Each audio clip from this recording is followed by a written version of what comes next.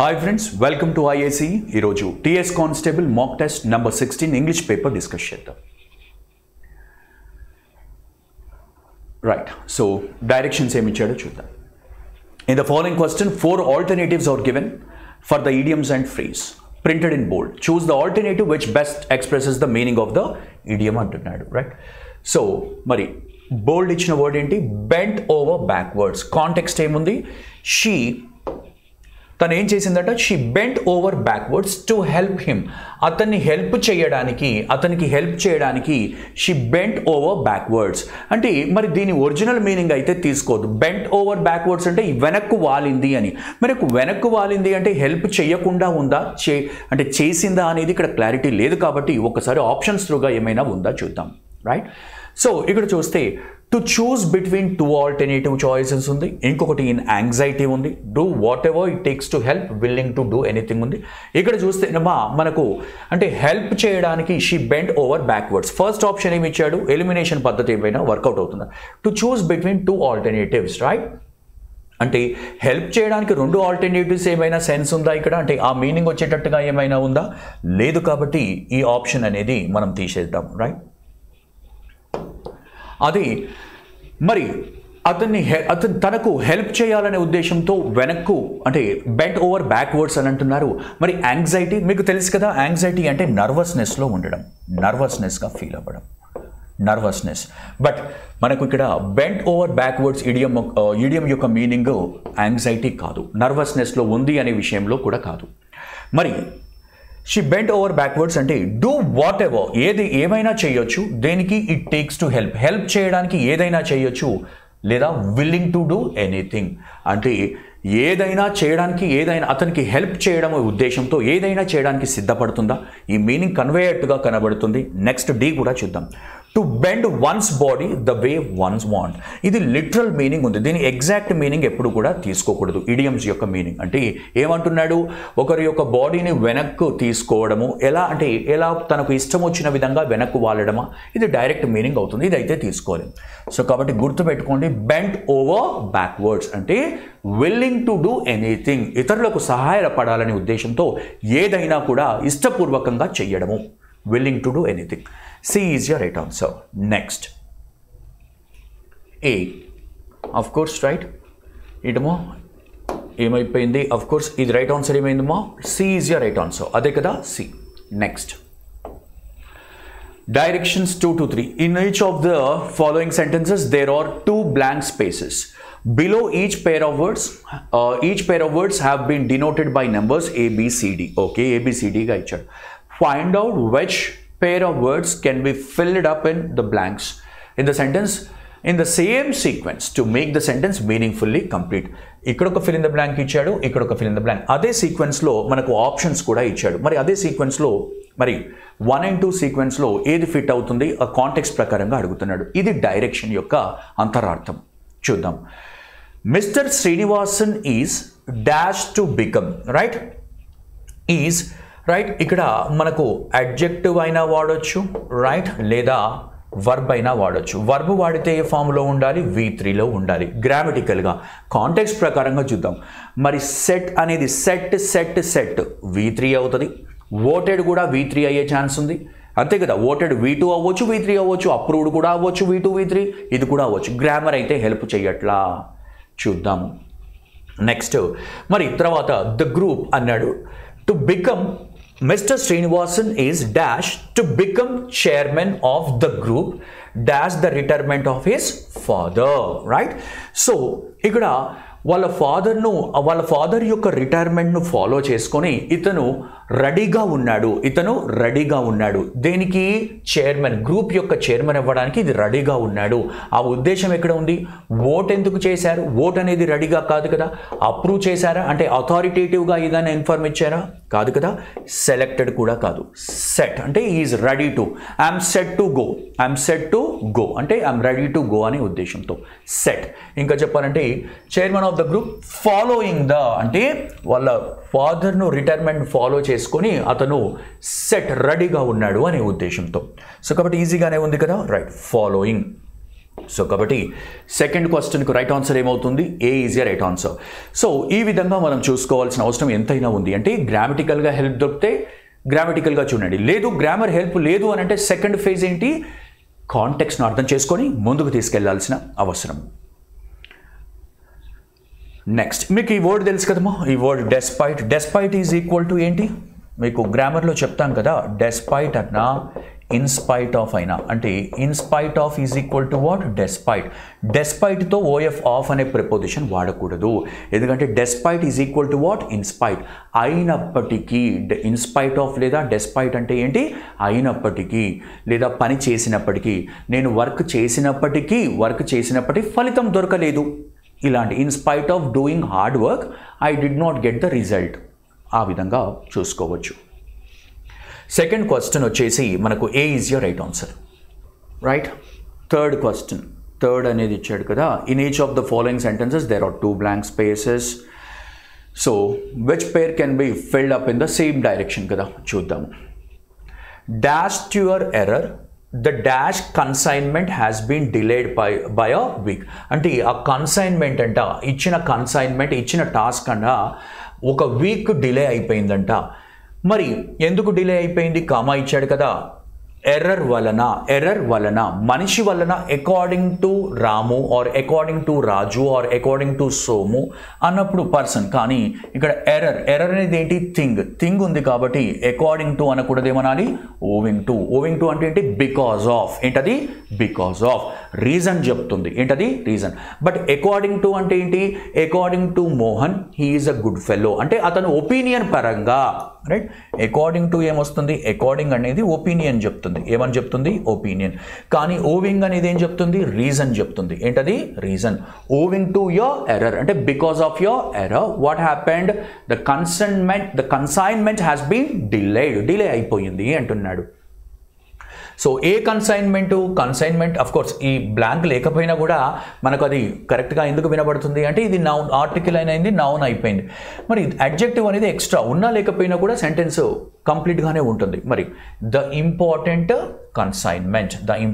Consignment added to your error, right. So దానికి అడిషనల్గా ఏమి లేదు కదా, దీనికి రీజన్ అడుగుతున్నాడు. రీజన్ అనేది ఏంటమ్మా? ఓవింగ్తో చెప్తాం. ఏం చెప్తాము? ఓవింగ్. అదే డ్యూలీ అంటే ఏంటి? డ్యూలీ అంటే ప్రాపర్లీ, రాసుకోండి, ప్రాపర్లీ. ఇక్కడ మీనింగ్ అనేది సెన్సిబుల్గా లేదు. సో కాబట్టి question number 3 C is your right answer. Question number 4 ఏమంటున్నాడు? In each of the following questions, out of the 4 alternatives, select the alternative which is the best substitute of the phrase, right? మరి one word substitute మరి దేని అడుగుతున్నాడు? To place లేదా deal with close together, right. Deal with close together for contrasting effect, అంటే ఇలా పక్కన టుగెదర్గా పెట్టారు. మరి దీనికి కాంట్రాస్టింగ్ ఎఫెక్ట్ అంటే ఇదొక ఆబ్జెక్ట్ ఏ అనుకోండి, ఈ ఆబ్జెక్ట్ బి అనుకోండి, రైట్. మరి దీని యొక్క కాంట్రాస్టింగ్ ఎఫెక్ట్ ఉండాలి అనే ఉద్దేశంతో దాన్ని ఆ ప్రాసెస్ని ఏమంటారు అంటే జుక్స్టాపోజ్. Very important word, జుక్స్టాపోజ్. అంటే రెండు ఆబ్జెక్ట్స్ను కాంట్రాస్టింగ్ ఎఫెక్ట్ కోసం ఈ 2 ఆప్షన్స్ పక్కన పెట్టడాన్ని ఏమంటారు అంటే జుక్స్టాపోజ్ అంటారు, రైట్. స్క్రూటినీ అంటే ఇన్స్పెక్ట్ చేయడము, ఏంటది? ఇన్స్పెక్ట్ చేయడము. కోరిలేట్ చేయడం అంటే మ్యాచ్ చేయడము అని అర్థము, రైట్.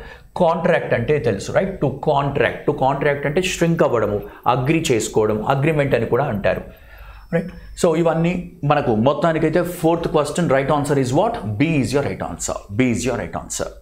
యా. క్వశ్చన్ నెంబర్ 5 మరి అదే డైరెక్షన్తో ఇచ్చాడు కదా, బెస్ట్ సబ్స్టిట్యూట్ అడుగుతున్నాడు. టు ఎక్స్పెల్ ఎవరిని? Someone from a position are place. ఒకరిని ఒక పొజిషన్ నుండి లేదా ఒక ప్లేస్ నుంచి ఎక్స్పెల్ చేయడము అంటే బయటికి పంపించడము, బ్యాన్ చేయడము అనేది కూడా వస్తుంది, రైట్. ఎక్స్పెల్ చేయడం అంటే బహిష్కరించడము అంటారు, బ్యాన్ చేయడము. దాన్ని ఏమంటారు చూద్దాము. టు ఔస్ట్ ఉంది. ఔస్ట్ అంటే ఏంటమ్మా? ఎక్స్పెల్ చేయడమే, బయటికి పంపించేయడము. To expel someone, to ban someone, బహిష్కరించడము అనేది వస్తుంది, రైట్. అంటే ఆ పొజిషన్ నుంచి తీసివేయడము అనే సెన్స్తో వస్తుంది. This is your right answer. A is your right answer. మరి డిస్ఇన్హెరిట్ అంటే ఏంటి? ఇన్హెరిట్ చేసుకోవడం అంటే ఏంటి అంటే ఆ తాతల లేదా తండ్రుల ఆస్తులని ఆ ప్రాపర్టీని అక్వైర్ చేసుకోవడాన్ని ఇన్హెరిట్ అంటారు. అదే డిస్ఇన్హెరిట్ అంటే అక్వైర్ చేసుకోకపోవడం అంటే ప్రివెంట్ అ సన్ లేదా డాటర్, ప్రివెంట్ ఎ సన్ ఒక కూతుర్ని లేదా అబ్బాయిని to prevent a son or daughter from acquiring ప్రాపర్టీని తీసుకోకుండా ఆపేయడాన్ని ప్రివెంట్ చేయడాన్ని ఏమంటారు? డిస్ఇన్హెరిట్. అదే చేజ్ చేయడం అంటే ఏంటమ్మా? ఎవరినైనా ఫాలో చేయడము లేదా పర్సుయేడ్ చేయడము, రైట్? చేజ్ చేయడము, చేజింగ్ అంటారు కదా, ఫాలో చేయడం. అదే రెలిగేట్ చేయడము అంటే ఎవరినైనా మీరు రెలిగేట్ చేస్తున్నారంటే తక్కువ చేస్తున్నారు, డీగ్రేడ్ చేస్తున్నారు లేదా డౌన్ గ్రేడ్ చేస్తున్నారు. If you degrade someone, degrade చేయడం. ఇఫ్ యు ఆర్ రెలిగేటింగ్ సమ్వన్, వాళ్ళను తక్కువ చేసి చూస్తున్నారు, డీగ్రేడ్ చేయడము అనేది వస్తుంది. మొత్తానికి టు ఔస్ట్ అనేది ఎక్స్పెల్ చేయడం, బయటికి పంపించేయడం ఆ పొజిషన్లో నుంచి. 5th question option A is your right answer. 6th question చూద్దాము. In the following question, choose the appropriate phrase that is suitable in the given blank. ఏది సూటబుల్ అవుతుంది? మరి ఫస్ట్ ఆఫ్ ఆల్ సెంటెన్స్ని క్లియర్గా అర్థం చేసుకోవాల్సిన అవసరం ఉంది. ఏంటది? ఎవ్రీవన్, ప్రతి ఒక్కరంట హ్యాస్ టు అంటే తప్పకుండా ఇది చెయ్యాలంట. డాష్ సమ్ డిఫికల్టీస్ అంటే ఆ డిఫికల్టీస్ను ఏం చెయ్యాలి? ఆ డిఫికల్టీస్ను అంతే వదిలేయాలా మరి ఏంటి అనేది మీనింగ్ ఇస్తున్నాడు చూడండి. రైట్? బియర్ అప్ అంటే, బేర్ అంటే ఏంటి? ప్లీజ్ బేర్ విత్ మీ అంటాము. టాలరేట్, బేర్ అంటే ఏంటమ్మా? టాలరేట్. బ్లేర్ మీనింగ్ ఏమొస్తుంది? టాలరేట్. బేర్ మీనింగ్ ఏంటి? టాలరేట్. మరి బేర్ అప్ అనే ఫ్రేజల్ వర్బ్ మీనింగ్ ఏంటి అంటే to be cheerful. To be cheerful అంటే, చీర్ఫుల్ అంటే హ్యాపీ ఇన్ డిఫికల్ట్ సిచ్యువేషన్స్. ఏంటది? In difficult situations, right? Difficult situations. అదే బేర్ ఆఫ్ అంటే ఏంటి? బేర్ ఆఫ్ అంటే సపోర్ట్ ఉండడం. ఏంటది? సపోర్ట్. బేర్ ఆఫ్ అంటే ఏంటి? సపోర్ట్. అదే బేర్ డౌన్ అంటే ఏంటది? Bear down. బేర్ ఆఫ్ అంటే ఏంటి? సపోర్ట్గా ఉండడం. అదే బేర్ డౌన్ అంటే ఏంటమ్మా? బేర్ డౌన్ అంటే ఓవర్కమ్ చేయడము. ఏంటది? ఓవర్కమ్. రైట్? అదే బేర్ అవే. ఏంటది? బేర్ అవే అంటే to change the direction, to change the course of the direction. ఒక డైరెక్షన్ చేంజ్ చేయడాన్ని బేర్ అవే అంటారు. To change once direction, right? దాన్ని అంటారు.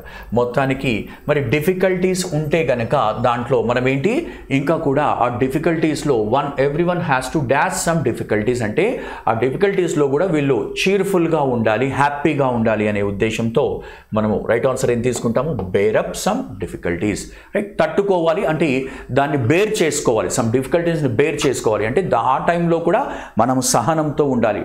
బేర్ అంటే ఏమనుకున్నాము? టాలరేట్ అన్నాను కదా. సో ఆ విధంగా ఆ మీనింగ్తో చీర్ఫుల్గా అంటే తట్టుకొని ఉండాలి ఆ డిఫికల్టీస్ని కూడా. ఆ సమయంలో కూడా సమయమును పాటించి చీర్ఫుల్గా ఉండాలి, ఎనర్జీ లో అవ్వకూడదు అనే ఉద్దేశంతో. సో మొత్తానికి 6th A is your right answer. 6th A. 7th. In the following question, out of the 4 alternatives, choose the appropriate verb form అన్నాడు. Right? She dash to learn English in Malta next summer. Right? English నేర్చుకోవాలనుకుంటుంది next summer మాల్తాలో. మరి she hopes ఉంది, hope ఉంది. Hopes అనేది verb యొక్క మొదటి రూపానికి చివర yes అనే లెటర్ యాడ్ చేస్తాము. ఇది వర్బ్ యొక్క మొదటి రూపం, సింపుల్ ప్రజెంట్ టెన్స్. ఇవి రెండు సింపుల్ ప్రజెంట్ టెన్స్. హోపింగ్ అనేది ఏంటి? V4 nothing but V1 ING. Is hope. గుర్తుపెట్టుకున్నామా? Is అనేది బి యొక్క రూపం అవుతుంది, రైట్? హోప్ అనేది V1 అవుతుంది. అవునా? ఎప్పుడైనా గుర్తుపెట్టుకున్నామా? బి రూపాలు ఏంటి? Yam, is, are, was, were etcetera. B forms idea ఉన్నాయి కదా, ఎక్సెట్రా. వీటి తర్వాత 101% V1 వాడకూడదు, V2 వాడకూడదు. ఓకే కదా, రైట్? వాడితే అఫ్ కోర్స్ V1 ఎస్ కూడా వాడకూడదు, V1 చివర ఎస్ అనే లెటర్ కూడా వాడకూడదు. ఇవి గుర్తుపెట్టుకోండి. ఇక మిగతా ఏంటి?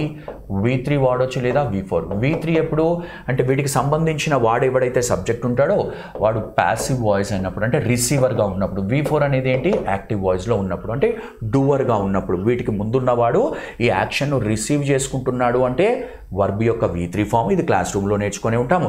లేదు వీటికి ముందున్నవాడు ఎవడైతే ఉంటాడో వాడు యాక్షన్ చేస్తున్నాడంటే యూజువల్గా V4. సరే, అందుకని ఇది అయితే తప్పు అవుతుంది. మరి third person she, he, she, it, third person singular సబ్జెక్ట్స్కు V1 చివర ఏం యాడ్ చేస్తావు? ఎస్ యాడ్ చేస్తావు. అందుకని ఇది బి పోయింది. మరి హోపింగ్ ఎందుకు పోతుంది? ఎప్పుడైనా గుర్తుపెట్టుకున్నామా, V1 INGలు మెయిన్ సెంటెన్స్లో వాడినప్పుడు తప్పకుండా వాటికి ముందు హెల్పింగ్ వర్బ్స్ ఉండాలి. ఏముండాలి? Helping verbs. ఏంటి? యామ్, ఈజ్, ఆర్ కానీ, వాజ్, వర్ కానీ, బీ కానీ, ఎక్సెట్రా వర్డ్స్ ఉండాలి.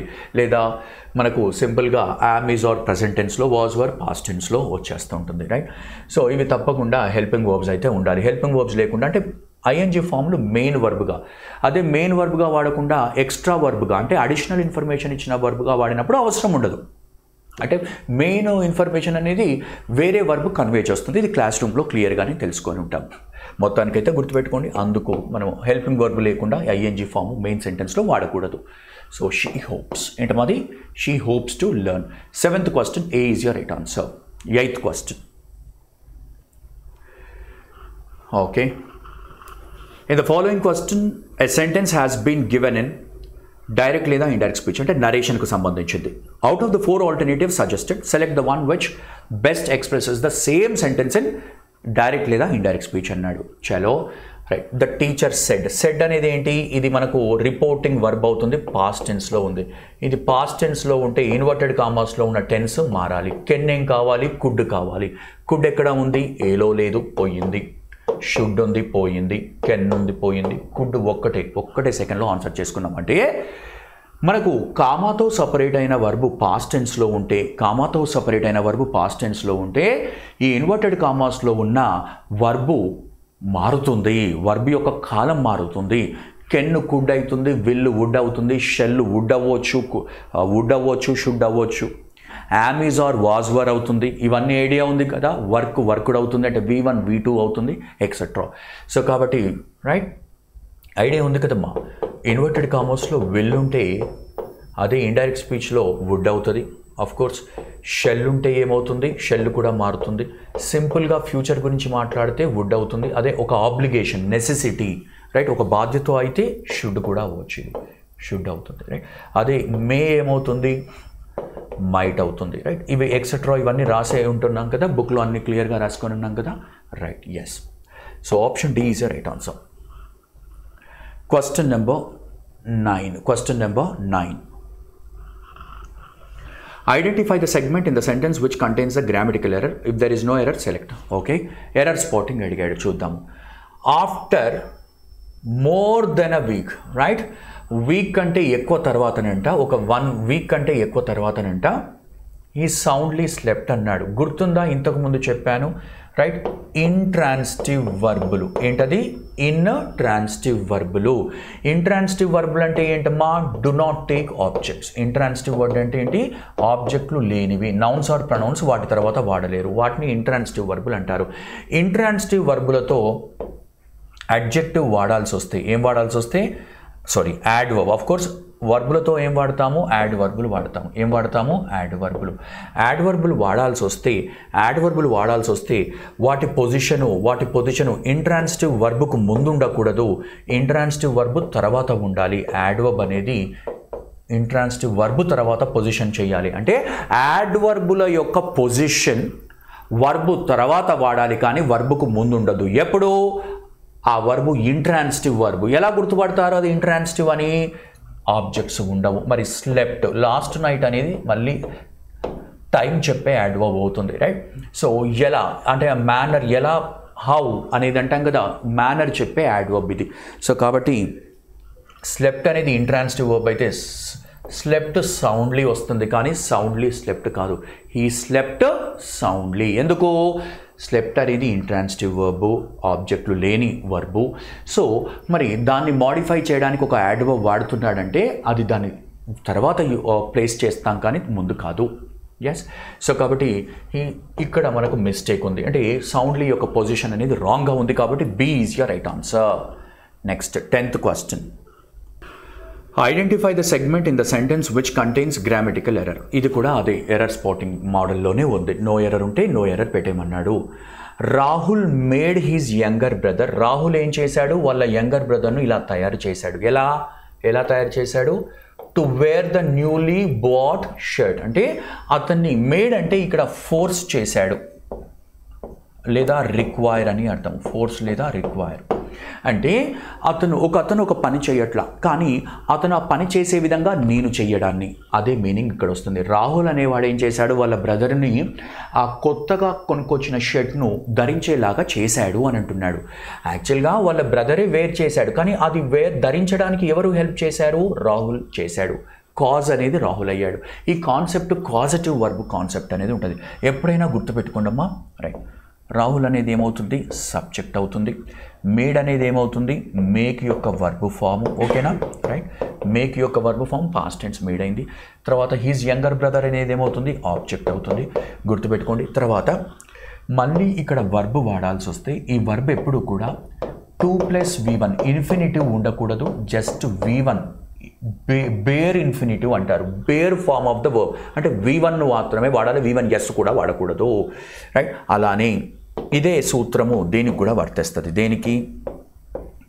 లెట్, LET లెట్ అనే వర్బుతో కూడా తర్వాత ఆబ్జెక్ట్ వస్తే తర్వాత ఇక్కడ కూడా ఈ వర్బు ఇదే సూత్రాన్ని పాటిస్తుంది. అంటే 2+V1 వాడకూడదు, V1 వాడాలి. రైట్. ఇవి కూడా మనము ఈజీగా ఉంటుంది. రైట్. సో ఇప్పటి వరకు అయితే ఇది తీసుకున్నామా. ఇంకా కూడా మనకు పాజిటివ్ వర్బ్స్ ఉన్నాయి, వాటితో కూడా మనము క్లాస్ రూమ్లో చూసుకున్నాం కదా. బట్ యాజ్ ఆఫ్ నౌ ఇవి తీసుకోండి. మరి దీని ప్రకారంగా మిస్టేక్ ఎక్కడ ఉందో ఒకసారి గుర్తుపెట్టారా? చలో, Rahul made his younger brother. కానీ ఇక్కడ ఏముందమ్మా, టు వేర్ ఉంది. టు వేర్ కాదు, WEAR వేర్. రైట్. సో కాబట్టి అక్కడ మిస్టేక్ ఉంది, కాబట్టి B is your right answer. B is your right answer. 11th question. In the following question, a sentence has been given in active or passive voice out of the alternative suggested. Okay, active voice, passive voice అనేది మనకు అర్థమైంది. Select the which best expresses the same sentence అన్నాడు. Will bake అనేది verb అవుతుంది. అవునా? మనకు active నుంచి passive కానీ ప్యాసివ్ నుంచి యాక్టివ్ ఉన్నప్పుడు దాంట్లో సెంటెన్స్లో ఉన్న వర్బ్ను ఐడెంటిఫై చేయాలి. Will bake, will plus V1 ఉంది. విల్ ప్లస్ V1 ఉంది అంటే 101% అది యాక్టివ్ వాయిస్ అవుతుంది. అవునా? రైట్. ఎందుకంటే B forms plus V3, B రూపాలు ప్లస్ V3 కనబడితేనే అది ప్యాసివ్ వాయిస్ అవుతుంది. అంటే దానికి ముందున్నవాడు రిసీవర్ అవుతాడు అని.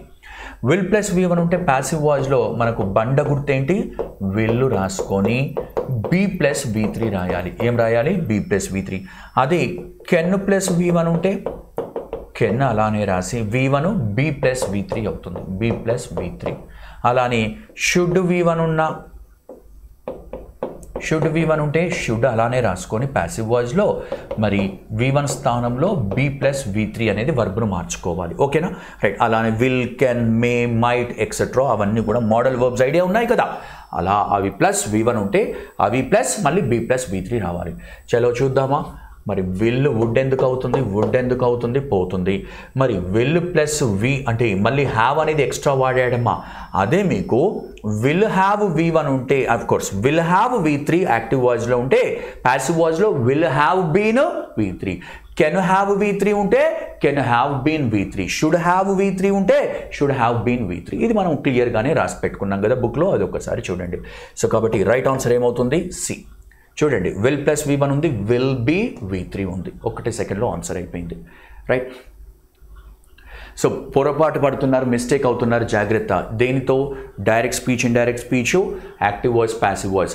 Direct speech, indirect స్పీచ్లో verb tense కాలాన్ని మారుస్తాము, కానీ యాక్టివ్ వాయిస్, ప్యాసివ్ వాయిస్లో కాలాన్ని మార్చకూడదు, వర్బు స్ట్రక్చర్ను మారుస్తాం అంతే.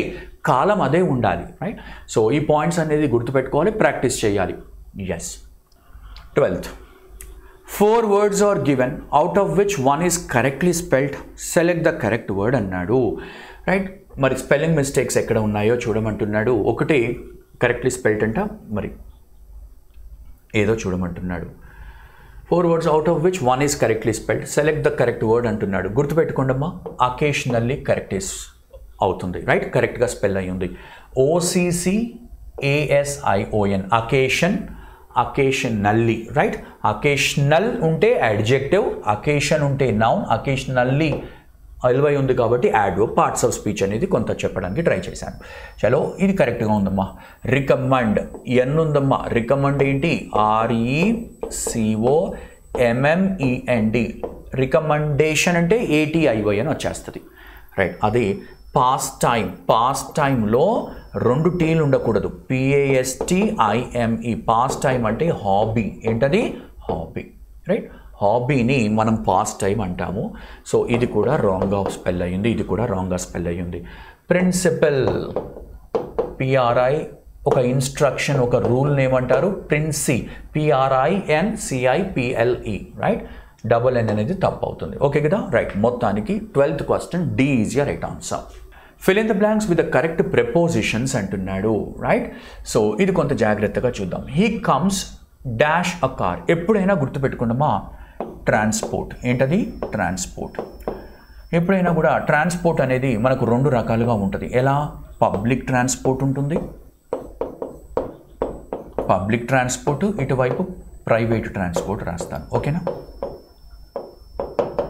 Private transport.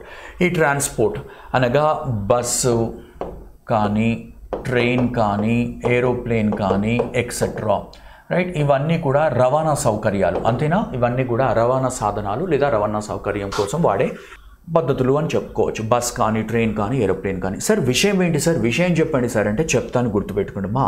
ఎప్పుడైనా గుర్తుపెట్టుకోండి, ప్రైవేట్ అంటే ఈ ట్రాన్స్పోర్ట్ సిస్టమ్ అనేది ప్రైవేట్గా జరిగితే గుర్తుపెట్టుకోండి, రైట్. ప్రైవేట్గా జరిగితే ఎప్పుడైనా గుర్తుపెట్టుకోండి. ఫర్ ఎగ్జాంపుల్సే కార్ ఉంది, బస్ ఉంది, ఎస్ ఎక్సెట్రా. ఎప్పుడైనా గుర్తుపెట్టుకోండి, వీటికి ముందు ప్రైవేట్ అంటే ఇవి ప్రైవేట్ అని చెప్పాలి అంటే తప్పకుండా వీటి ముందు దనో, ఏనో, మయో అనగా ఆర్టికల్ కానీ, పొజెసివ్ అడ్జెక్టివ్స్ కానీ, లేదా డెమాన్స్ట్రేటివ్ అడ్జెక్టివ్స్, దిస్ కారు, ఇవన్నీ వచ్చినాయి అనుకోండి, తప్పకుండా వీటికి ముందు బై వాడితే 100% తప్పు అవుతుంది. మళ్ళీ ఒకసారి చెబుతాను, రిపీట్ చేస్తున్నాను చూడండి, వెరీ ఇంపార్టెంట్.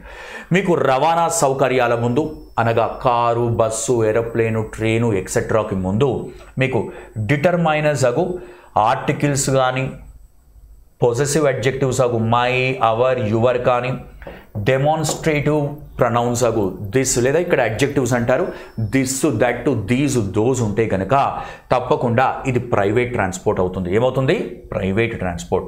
మరి వాటికి ముందు బై అనేది అయితే వాడకూడదు, రైట్. అది మనకు రైట్ కార్కు ముందు కానీ, బస్సుకు ముందు కానీ, ఎక్సెట్రాకి ముందు కానీ డిటర్మైనర్స్ లేకపోతే మనము ఆ ట్రావెలింగ్ అనేది ఉద్దేశంతో ఏం వాడాలి, బై వాడాలి. ఈ పాయింట్ గుర్తుపెట్టుకోండి. సార్ ఇక్కడ ఏ కార్ అని ఇచ్చారు కదా, వెరీ గుడ్. అయితే అందరూ నాకు తెలిసి బి అనేది మార్క్ చేశారు. బి అనేది తప్పు అవుతుందమ్మా, బి అనేది ఏమవుతుంది, తప్పు అవుతుంది, గుర్తుపెట్టుకోండి. ఇది ఫిక్స్ అయిపోండి. ఎందుకంటే మీకు ఐడియా ఉంది కదా, డిటర్మైనర్స్ ఎప్పుడు వాడతాము అంటే ఇవి ఒక మనిషి యొక్క స్వంతమైనప్పుడు, అవి డెఫినైట్ కోసం ఖచ్చితం అంటే అవే అని మనం వాడతాం కదా, రైట్. సో కాబట్టి మనము వాటి యొక్క డిటర్మినేషన్ కోసం వాడతాం కాబట్టి అవన్నీ కూడా అవి ప్రైవేట్ అయిపోతాయి. సో కాబట్టి మనము బై అనేది అయితే తీసుకోలేము.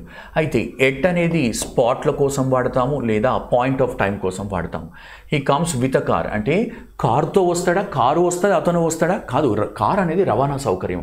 యాక్చువల్గా ఆన్ అ కార్ అయినా వాడచ్చు, యాక్చువల్గా ఇన్ అ కార్ అయినా కూడా వాడచ్చు. ఏం వాడచ్చు, in a car, right. So ఆ విధంగా ఇన్ అనేది ఏంటి, ఎప్పుడు వాడతాము అంటే జస్ట్ మూమెంట్ ఏమీ లేనప్పుడు, కారులో అక్కడ ఒక మూమెంట్ ఏం లేకుండా కరెక్ట్గా లోపలనే ఉన్నప్పుడు ఏం వాడతాము, ఇన్. మూమెంట్ లేకున్నప్పుడు. ఆన్ అంటే లోపల మూమెంట్ అనేది ఉన్నప్పుడు ఆన్ వాడతాం. సో కాబట్టి మనకు ఇన్ అయినా రావచ్చు, ఆన్ అయినా రావచ్చు, కానీ అయితే బై అయితే రాకూడదు, జాగ్రత్తగా చూసుకోండి, right. Yes. So right, 13th question D could be a right answer. ఇవైతే బ్లండర్స్ అవుతాయి, ఓకే కదా. ఎస్. సో అవి రాసి పెట్టుకుంటాం, మీకు హెల్ప్ అవుతుంది. Yes. Next 14th. In the following question choose the question tag అంటున్నాడు. మీకు క్వశ్చన్ ట్యాగ్ తెలుసు కదా, ఏంటది, ఇచ్చిన సెంటెన్స్ పాజిటివ్ ఉంటే క్వశ్చన్ ట్యాగ్ నెగిటివ్ ఉండాలి. అంటే మనకు యూజువల్గా నాట్ కనిపించాలి. అదే ఇచ్చిన కేస్ 1 ఇది, కేస్ 2 ఏంటి, ఇచ్చిన సెంటెన్స్ నెగిటివ్ ఉంటే మనకు నెగిటివ్లు కనిపించకూడదు, డైరెక్ట్గా helping verb plus subject which is your ప్రొనౌన్గా ఉండాలి, రైట్. బట్ ఇక్కడ నెగిటివ్ ఉంటే పాజిటివ్ ఉంటే నెగిటివ్ ఉంటే పాజిటివ్, ఓకే కదా, right. So you fell on your back అంటున్నాడు. పాజిటివే కదా, వెనక్కు పడిపోయావు అని అంటున్నాడు. మరి ఇది పాజిటివ్ ఉంది కాబట్టి నెగిటివ్ కావాలి. నెగిటివ్ ఇందులో లేదు, నెగిటివ్ ఇందులో లేదు. అయితే డింట్ యూ అయినా కావాలి, వరెంట్ యూ అయినా కావాలి. ఇక్కడ ఫెల్ అనేది వర్బ్ ఉంది, మెయిన్ వర్బ్ ఉంది. ఎప్పుడైనా గుర్తుపెట్టుకోండి, హెల్పింగ్ వర్బ్ లేకపోతే ఒక సెంటెన్స్లో మనము డూ రూపాల సహాయాన్ని తీసుకోవాలి. హెల్పింగ్ వర్బులు ఉన్నాయనుకోండి, వాటిని యాజ్ ఇట్ ఈస్గా హెల్పింగ్ వర్బులుగా వాడుకోవచ్చు. కానీ ఈ సెంటెన్స్లో హెల్పింగ్ వర్బ్ లేనప్పుడు మీరు ఎవరిని సహాయం తీసుకోవాలంటే డూ రూపాలు, అనగా డూ లేదా డస్, డిడ్. డూ లేదా డస్ యొక్క సహాయాన్ని ఎప్పుడు తీసుకోవాలి? ఇచ్చిన సెంటెన్స్ ప్రజెంట్ టెన్స్లోని వర్బ్ అయితే. అది డిడ్ సహాయాన్ని ఎప్పుడు తీసుకోవాలి? పాస్ట్ టెన్స్, ఇచ్చిన వర్బు పాస్ట్ టెన్స్కు సంబంధించింది అయితే. ఫెల్ అంటే పడిపోయారు కదా, ఫెల్ అంటే జరిగిపోయింది కదా, మరి జరిగిపోయింది కాబట్టి మనకు పాస్ట్ టెన్స్ డిడ్ అవుతుంది. డింట్ యూ ఏంటది? మనకు ఆఫ్కోర్స్ ప్రొనౌన్ కేసులోనే సబ్జెక్ట్ ఉంది కాబట్టి సబ్జెక్ట్ కూడా యూ క్వశ్చన్ మార్క్ రానే వచ్చింది. ఏ is your right answer. Next 15 to 19. Read the passage carefully and choose the best answer to each question out of the 4 alternatives అన్నాడు. So ఇదంతా కూడా దేని గురించి మాట్లాడుతున్నాడు? మీరు ఐడియా ఉంది కదమ్మా, ఇదంతా చదివే ఉంటారు కదా. ఏంటది? ఒక ఇరాన్ న్యూక్లియర్ డీల్, మళ్ళీ ఆ ట్రంప్ అడ్మినిస్ట్రేషన్ ఉన్నప్పుడు మరి ఆ ఒప్పందం అనేది ఏ విధంగా జరిగింది, వాళ్ళు ఏమైనా లాను బ్రేక్ చేస్తున్నారా, అదంతా కూడా ఇన్ఫర్మేషన్ మాట్లాడుతూ ఉన్నాడు. రైట్. సో మరి క్వశ్చన్స్ డైరెక్ట్గా ఆన్సర్ చేద్దాం without wasting time. So I hope you have read the entire paragraph, right? So chuddam. In how many days the Republican controlled Congress has to decide whether sanctions and taxes should be reimposed or not. అంటే ఆ సమయాన్ని అడుగుతున్నాడు, reimpose లేదా చేయాలి. అయితే మనకు చూస్తే కొంతమంది ఏం చేశారు అంటే, సార్ ఇక్కడ కూడా 90 కనబడ్డది కదా అని సింపుల్గా చదవకుండా 90 అని రాసేశారు. కానీ ఇక్కడ చూస్తే మీకు 60 days, Congress has now 60 days to decide whether sanction should be రీఇంపోజ్డ్ are not. So కాబట్టి క్లియర్గా ఉంది, డైరెక్ట్గా చదవకుండా అయితే ఉండకుండా చదవండి, క్విక్గా చదవడం నేర్చుకోవాలి. క్విక్గా చదవడం అంటే అండర్స్టాండ్ చేసుకోకుండా క్విక్గా చదివేం లాభము అంటే, చదువుతూ ఉన్న క్రమంలోనే మీకు మ్యాటర్ అంతా మైండ్లోకి రావాలి. ఎవడు దేని గురించి మాట్లాడుతున్నాడు, నెగిటివ్గా మాట్లాడుతున్నాడా, పాజిటివ్గా మాట్లాడుతున్నాడా అంటే ఫస్ట్ ఆఫ్ ఆల్ ఇది ఒక ఇంట్రెస్ట్ తీసుకొని ఒక సబ్జెక్టు ఏం మాట్లాడుతున్నాడు అనే కోణంలో మనం మైండ్ తీసుకుంటే తప్పకుండా దాని మీద ఇంట్రెస్ట్ వస్తుంది. లేకపోతే ఏదో చదువుతున్నాము అన్నట్టు ఉంటుంది కానీ ఒక్క ముక్క అర్థం కాదు. First of all you will have to have focus on it. దేనిపైన మాట్లాడుతున్నాడు, దేని గురించి మాట్లాడుతున్నాడు, ఆ కోణంలో ఆలోచిస్తే సెకండ్ రీడింగ్ అవసరం లేదు. సెకండ్ టైం రీడ్ చేస్తున్నారు అంటే యు ఆర్ గాన్, ఎందుకంటే టైం సరిపోదు కదా. చాలా జాగ్రత్తగా ఉండాలి. 60 days. 15th question, B is your right answer. 16th question, right? 16th question ఏమి ఇచ్చాడో చూద్దాం. In the given passage, which deal has been talked about prominently? ఇంపార్టెంట్గా మోస్ట్ ప్రామినెంట్ ఏంటంటే మోస్ట్ ఇంపార్టెంట్ ఏ డీల్ అమ్మా? మనకు స్టార్టింగ్లోనే ఉంది కదా, Iran nuclear deal. A is your right answer. A is your right answer. 16th question A. Asian గురించి మాట్లాడట్లేదు, none of these అయితే కాదు, ఎందుకంటే ఇరాన్ అనేది క్లియర్గా ఉంది. అమెరికన్ న్యూక్లియర్ డీల్ కాదు, ఇరాన్ న్యూక్లియర్ డీల్ గురించి మనము ప్రామినెంట్గా మాట్లాడుకున్నాం. Next 17th. According to the passage, which is the correct statement అంటున్నాడు, right? So American president advocated nuclear disarmament అంటున్నాడు. అమెరికన్ ప్రెసిడెంట్ అనేది ఇదైతే మెన్షన్ చేయలేదమ్మా, ఇది కూడా క్లియర్గానే ఉంది. Only UN supported deal, UN మాత్రమే సపోర్ట్ చేసిందంట కాదు, మిగతా వాళ్ళు కూడా. సో కాబట్టి ఇది కూడా పోయింది. All other సిగ్నటరీస్ as well as the UN insisted that Iran is, as well as the UN insisted that Iran is fully complying to the nuclear deal, right? Nuclear deal లో ఖచ్చితంగా రూల్స్ అన్ని పాటిస్తుంది. ఇది డైరెక్ట్గా bit ఉంది, అవునా, direct sentence ఉంది. So కాబట్టి ఇవన్నీ కూడా డైరెక్ట్ ఆన్సర్కి వెళ్ళొచ్చు, ఇదే కరెక్ట్ అవుతుంది. అదే కదమ్మా, యుఎన్ కూడా చెప్పింది ఏమని, ఇరాన్ న్యూక్లియర్ డీల్కు ఆ ఇరాన్ అనేది కరెక్ట్గా రూల్స్ అన్నీ కరెక్ట్గా పాటిస్తుంది. కంప్లయింగ్ అంటే ఏంటి? రూల్స్ను కరెక్ట్గా ఒబే చేయడము, పాటించడము అనేది కంప్లయింగ్ వస్తుంది. సో కాబట్టి C is your right answer. 17th C is your right answer. Okay కదమ్మా. Yes. 18th question, right? 18th question మరి ఏమి ఇచ్చాడో చూద్దాం. What does nonetheless mean in the given passage? ఇక్కడ ఇచ్చాడు nonetheless the damage Mr. Trump's decision has done to the agreement and to American diplomacy in general is huge అంటున్నాడు. అంటే nonetheless అంటే nevertheless లేదా nonetheless అంటే ఇక్కడ రాస్తాను.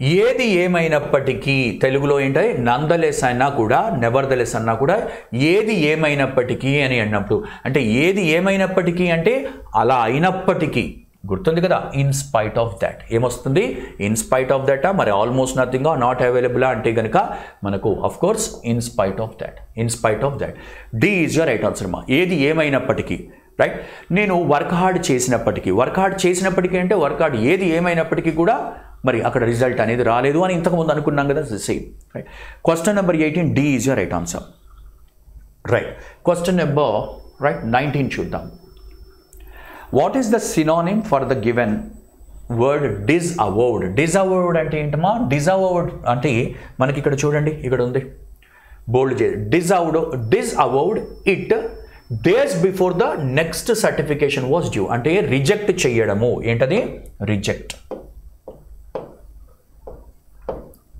యాక్సెప్ట్ చేయకపోవడాన్ని అని అంటారు మరి రెప్యూడియేటెడ్ అన్నా కూడా సినానిమే అడిగాడు కదా సిమిలర్ మీనింగ్ అడిగాడు కదా రెప్యూడియేటెడ్ అంటే కూడా రిజెక్ట్ చేయడం అదే రెపిగ్నాంట్ అంటే కోపంగా ఉండడము హాస్టైల్గా ఉండడము అబోరెంట్ అంటే డిస్లైక్ చేయడము అబోరెంట్ అని కూడా అంటారు ఏమంటారు అబోరెంట్ అని కూడా అంటారు రెపిగ్నెంట్ మొత్తానికి 19th ఏ అవుతుంది మరి మిగతా మీనింగ్స్ కూడా తీసుకుంటున్నాం కదా రెపిగ్నెంట్ ఆబ్నాక్షియస్ అంటే అన్ప్లజెంట్ ఏది ప్లీజింగ్గా లేదు అన్ప్లజెంట్గా ఉంది అన్కంఫర్టబుల్గా ఉంది అన్ప్లజెంట్ ఆబ్నాక్షియస్ అంటారు మరి సార్ ఆబ్నాక్షియస్ ఉంటుంది నాక్షియస్ కూడా విన్నాం కదా సార్ రాసుకోండి నాక్షియస్ అంటే హార్మ్ఫుల్ హానికారకమైనది లేదా ఇంజూరియస్ నాక్షియస్ అబ్నాక్షియస్ మీరు ఇలా అనుకోకండి నాక్షియస్ అంటే పాజిటివ్ అబ్నాక్షియస్ అంటే నెగిటివ్ అనుకోని అబ్నాక్షియస్ నాక్షియస్ రెండు మీనింగ్స్ ఒకలాగానే ఉంటాయి దాదాపుగా అన్ప్లజెంట్ హార్మ్ఫుల్గా ఉన్నది అంటే అన్ప్లజెంట్గా ఉంది అంటే అనుకూలంగా లేదు ఎప్పుడు అనుకూలంగా లేదు హార్మ్ఫుల్గా ఉంటేనే రెండు కూడా దాదాపు ఒకటే మీనింగ్ కన్వే చేస్తాయి అన్ప్లజెంట్ అబ్నాక్షియస్ ఆఫ్ కోర్స్ నాక్షియస్ అంటే ఏంటి హార్మ్ఫుల్ ఇంజూరియస్ ఓకే అమ్యూనిటీస్ అంటే ఏంటమ్మా ఫెసిలిటీస్ ఏదైనా కూడా మనం ఏదైనా ఒకటి ప్లేస్కి వెళ్తే ఏదైనా ఆ ప్లేస్కి వెళ్ళాలంటే ఆ ప్లేస్లో ఫెసిలిటీస్ ఎలా ఉన్నాయి అని చూస్తాము దాన్ని అమ్యూనిటీస్ అంటారు facilities right D is your right answer sorry D కాదు కదా రెప్యూటెడ్ సో దీని మీనింగ్ ఇది ఉంది మొత్తానికి ఇది పోతుంది 19th question A is your right answer మరి 20th క్వశ్చన్ ఏమి ఇచ్చాడో చూద్దాం ఇక్కడ ఉంది right yes what does the sentence imply లేదా వాట్ డస్ ద ఇది 19th వరకు అయిపోయింది క్వశ్చన్స్ ప్యాసేజ్ రిలేటెడ్ మరి యాక్చువల్గా what does the paragraph implied ఆ పారాగ్రాఫ్ బేస్డ్ అంటే పారాగ్రాఫ్ రైట్ ఇంప్లాయ్ అనేది వాడు కానీ సెంటెన్స్ అంటే ఇక్కడ ఇచ్చాడు కదా ఇది yes 19 వరకేనమ్మా passage based 28th question సపరేట్గా ఉంది ఓపెన్ ద డోర్ అనేది మరి ఏం అర్థం ఇస్తుంది ఇంప్లాయ్ అంటే ఏం అర్థం ఇస్తుంది what does the sentence open the door mean right open the door కాషనా ఒపీనియనా ఆర్డరా వార్నింగా right ఇప్పుడు if I say this word లేదా సెంటెన్స్ టు దట్ పర్సన్ ఒక పర్సన్ అక్కడ ఉన్నాడు హే ఓపెన్ ద డోర్ అంటున్నాను ఓపెన్ ద డోర్ అంటే కాషన్ ఇస్తున్నానా కాషన్ అంటే ఏంటమ్మా alert చేస్తున్నానా సిచ్యువేషన్ తెలియదు కదా ఇప్పుడు మీరు అనుకోవచ్చు సార్ అక్కడ ఏదైనా కూడా ఒక లోపల ఏదైనా సమ్ యానిమల్ ఉంది అనుకుందాం క్రూయల్ యానిమల్ ఉంది చిన్న పాము స్నేక్ ఉంది ఆ సందర్భంలో కూడా ఓపెన్ ద డోర్ ఎందుకంటే అది వెళ్ళిపోతుంది కదా ఆ కాషన్ కూడా ఇచ్చినట్టే అవుతుంది కదా మీరు అంతగా ఆలోచిస్తే మాత్రం ఆన్సర్ దొరకదు సింపుల్గా చెప్తాను ఏంటి ఏంటమ్మా ఇది ఇంపరేటివ్ సెంటెన్స్ అంటారు ఏమంటారు ఇంపరేటివ్ సెంటెన్స్ ఎలా గుర్తుపడతారు సబ్జెక్టులు ఉండవు అంటే అండర్స్టూడ్ సబ్జెక్ట్ ఏముంటుందంటే యూ ఉంటుంది యాక్చువల్గా ఎదుటివానికే చెప్తాం ఇటువంటివన్నీ కూడా ఈ ఇంపరేటివ్ సెంటెన్సెస్ ఎవడు ఉంటాడో వానికే చెప్తాం అంటే వానికి ఆర్డర్ అయినా ఇస్తాము రిక్వెస్ట్ అయినా చెప్తాము అడ్వైస్ మొత్తానికి ఇక్కడ ఇది కాషన్ కాదు ఒపీనియన్ కూడా కాదు ఒపీనియన్ అంటే ఏంటి రైటా రాంగా తప్పు జరిగిందా అబద్ధం జరిగిందా ఏం జరిగింది అనేది మీ ఒపీనియన్ ఎక్స్ప్రెస్ చేయడం ఇక్కడ ఎక్స్ప్రెస్ ఏం కాదు ఓపెన్ ద డోర్ అయితే వార్నింగ్ అయితే లేదు కదమ్మా be careful there is a chance of failing the exam జాగ్రత్త ఫెయిల్ అయ్యే ఛాన్స్ ఉంది ఇది వార్నింగ్ ఇవ్వడం అవుతుంది అంతే కదా order ఏంటమాది order close the window open the door అదే ప్లీజ్ ఓపెన్ ద డోర్ అంటే రిక్వెస్ట్ అవుతుంది రీడ్ వెల్ బాగా చదువుకో అంటే అడ్వైజ్ అవుతుంది రోజు గోళీలు చక్కగా వేసుకో అంటే కూడా అడ్వైజే అవుతుంది. Right, read this book good book అని అంటే కూడా ఇది ఒక అడ్వైజ్ లేదా సజెషన్ అవుతుంది. ఇటువంటివన్నీ కూడా దాన్ని బట్టి మనం చూసుకోవాలి. సో మొత్తానికి 20th question answer is what? C is your right answer. Right. So hope we are done with all the questions. Thank you and all the best.